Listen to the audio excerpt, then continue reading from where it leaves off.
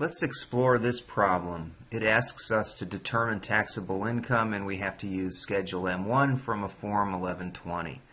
Okay, the following information is for the 2014 Sparrow Corporation results. And Sparrow Corporation is a calendar year accrual-based taxpayer. So here's what we know. To the left of my mouse there, you can see the net income per books is $174,100. The federal income tax expense per the books is $86,600. Tax-exempt interest is $4,500.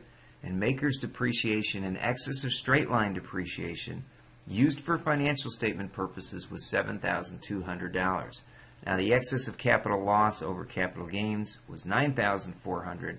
There was a non-deductible meals and entertainment amount of $5,500 that we see on Sparrow's books, and interest on a loan to purchase tax-exempt bonds was $1,100. Now, based on that information, we're to use Schedule M-1 on Form 1120, and we're going to determine Sparrow's taxable income for 2014.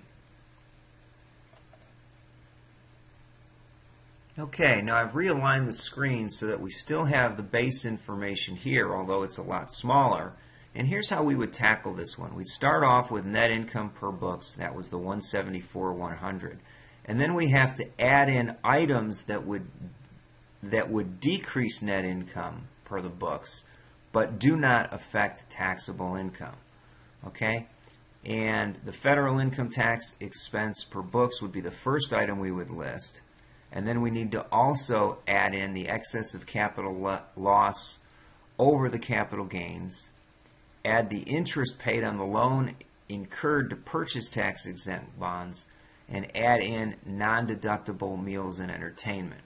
That will give us a subtotal amount, and then we need to subtract out items that increase net income per books but didn't affect the taxable income.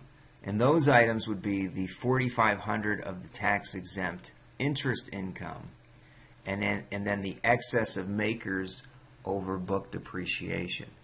Okay, and once we have all this information listed as what needs to be added and subtracted, we can derive taxable income, and that's what they've asked us to do on this problem.